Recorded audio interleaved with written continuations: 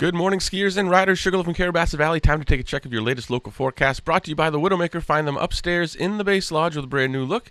And you can find this and much more on all your internet devices at our website, WSKITV.com, when you can't see Channel 17. Partly sunny skies for the day today. We'll see summer temperatures comfortable, 28 to 32, base temperatures 35 to 39, with a very light breeze from the west and the southwest. Should hardly be noticeable out there. So a nice, comfortable day, almost like an intro to spring skiing out there. So get out there and enjoy. Groomers did a great job last night, so there's going to be plenty to hit up all across the mountain. Looking ahead towards Saturday, we'll see increasing clouds throughout the day, then overnight snow, changing over to some mixed precip, possibly ending up as some rain, but before turning back over to snow. You can see base temperatures getting into the lower 30s, and it doesn't look like that wind will be an issue, but we could deal with some messy stuff on Sunday. Snow mix, some rain, then over to some snow showers by Monday as temperatures start to drop back down below freezing. 32 for your high on Monday at the base, 30 for your high for Tuesday at the base with partly sunny skies and a low of 18 up towards the summit. So the snowmakers will take a break for a little bit. Mother Nature should help just a bit, and then we'll get things back into shape. Friday, January 24th, Birchwood Interiors brings you a trail report. Check them out in Village West. 94 trails to ski and ride on, 9 lifts, skinny of those runs.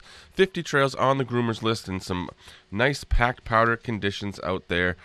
So get out there and rip it up. Timberline, Upper Double Bitter, Tote Road, Spurline, Kings Landing, and Hayburner, as well as Haywire, all groomed out for first thing this morning, as well as a couple passes on Skidder, Narrow Gauge, Competition Hill, Spillway and Sluice, all of Gondola Line, as well as Candy Side, Lower Winters Way, Boardwalk, and all the terrain around the base lodge will be all groomed out as well. Heading over to the east side, you'll find fresh corduroy on Hallback, Widowmaker and Flume, as well as Ramdown, and Whiffletree, Two Hall, and Slasher to get you back over towards the base area, and Scoot over on the west side alongside all the terrain parks that are open. Got some work too.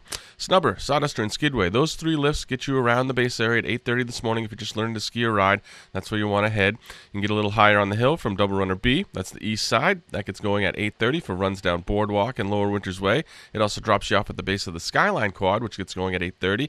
Skyline gets you up to Spillway Crosscut, will allow you to branch out all across the mountain. And right alongside that is the Super Quad, which runs at 8:30 and gets you to a variety of mid-mountain terrain. King Pine and Whiffletree over on the east side, those get going at 9 a.m. this morning. Some great grooming going on over there. Usually they end up over there, so that'll be the freshest stuff. And then Timberline get going at 9 o'clock to get you up to the just below the summit of the second highest mountain in Maine.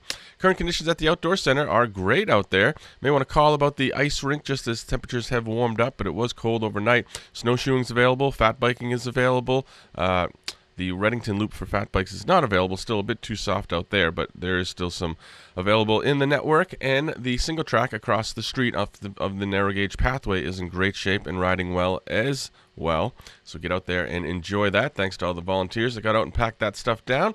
And don't forget, February 1st is the Fat Bike Race up at the Outdoor Center.